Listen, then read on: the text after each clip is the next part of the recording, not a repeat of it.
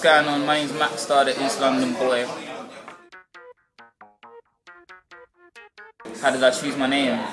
Do you know what? I was talking about this the other day because I wish I had like an interesting story, but I really don't. Like I saw it when I was like, I'm 22 now, innit? But when I was like 11, I saw it written on the bus, but like spelled differently.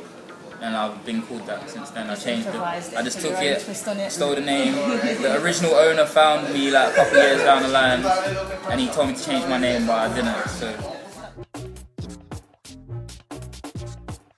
just like as a hobby and that, as you do kind of thing, because it's like still to this day it's something that I do and I enjoy. Like it's fun for me making music and spitting and rat-tat-tat. So that's all it was before, but other people's reception towards me like made it be what it is now, kind of thing. People made me want to take it more seriously. Started getting paid on radio from just recording songs in my boys' bedroom. So a lot of support, really. Yeah. Like, I was like, everyone used to play my songs when I'd be walking through school. The teachers used to call me Maxsta. Like I've been that from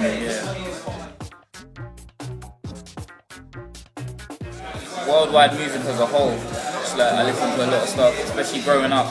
I listened to the kind of music that my parents listened to, mostly like African music and rat-tat-tat. So you know. Can I ask where you're from? Sierra Leone. Danny Weed.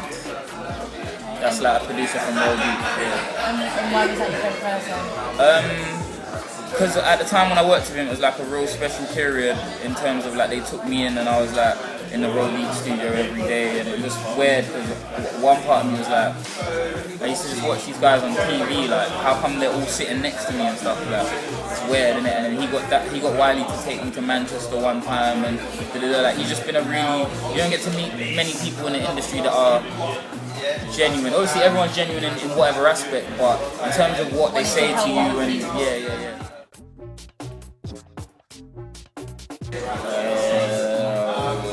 I don't know, man, because I would always say, like, when I got asked this question, I would always say Kano, but I work with him now, so I really don't know.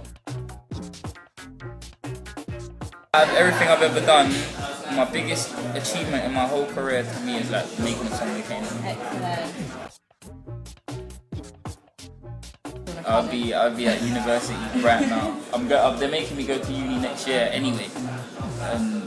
I don't mind that because it's like obviously life is very long. You don't know what you're gonna need, so you know. I've got an EP coming out on the 23rd of December. It's really big. It's been a long time since I've put like a body of work together. This one features Nye. I got Shuma Nye, I got Shuma Dot Rotten, and some other person singing. They both sang the chorus. It sounds crazy. And then just like my friends like Shiz and Reels who are both on the DVD, and yeah, like it's a really good CD, man. It's coming out on the 23rd. I'm shooting like 10 videos this month. I'm just gonna flood it. It's coming out on iTunes. It's only £4, so I better get that from someone. You know what I'm saying? My real name is Ian. Oh, that is a bit of a surprise. Yeah, so let's just,